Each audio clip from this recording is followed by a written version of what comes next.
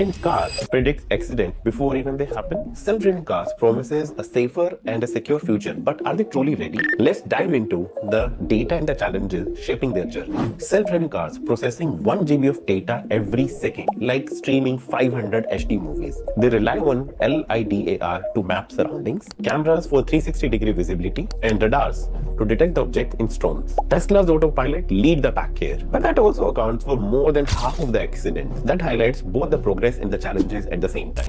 Google's L7 project aimed for level 5 autonomy, that is, car driving without human. Between 2021 and 2023, self-driving cars saw more than 3,000 crashes, underscoring how far we are from full autonomy at this moment.